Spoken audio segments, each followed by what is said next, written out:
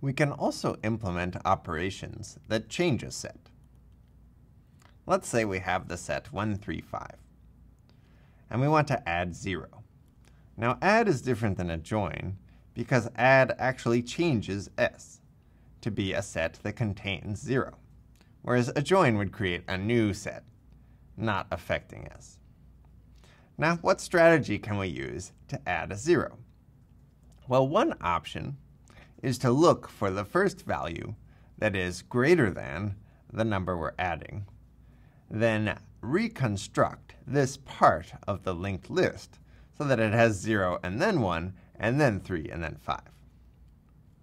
So one way to do this is to edit the original instance so that first is now 0 instead of 1. It has a new rest, which is a link instance we create that contains the 1 that used to be up here, and the rest of that list has 3 and 5 in it. So here we've added 0 to the set 1, 3, 5, and now we have a set containing 0, 1, 3, and 5.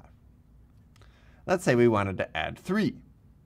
Well, we walk along the linked list looking for a value greater than 3. We find 3 before we find such a value and realize 3 is already in the list, so there's nothing to do. But if we want to add 4, then we walk from the beginning, comparing 0, 1, 3. Okay, here's an element that's larger than 4. So I perform the same operation I did over here. Replace the 5 with the 4, instead create a new link instance with 5 as its first value, and copy the rest of this down here, which happens to be empty. There's one special case we need to worry about. What if we add an element that's larger than everything else? Then we're never going to encounter an element that's larger than what we're adding. So here, v is 6. I walk through and find that there is a link instance where the rest is empty, and 5 is smaller than 6. So I can perform an editing operation where I replace the rest of the list with a new link instance, but I leave 5 alone and set first in the new link instance to be 6. So here's that whole picture again. It's time to write some code. I'll write a function that adds v to s in place. It's also going to return s so that I can see the result. I'll start out with s containing 1, 3, and 5. I'll add 0, so that adds it to the front. When I add 3, that makes no effect whatsoever because 3 is already in the set. If I add 4, then it gets inserted between 3 and 5. And if I add 6, it gets added to the end. So let's work out an implementation. First of all, if you start out with list.empty as your representation of the set, you cannot add anything to it.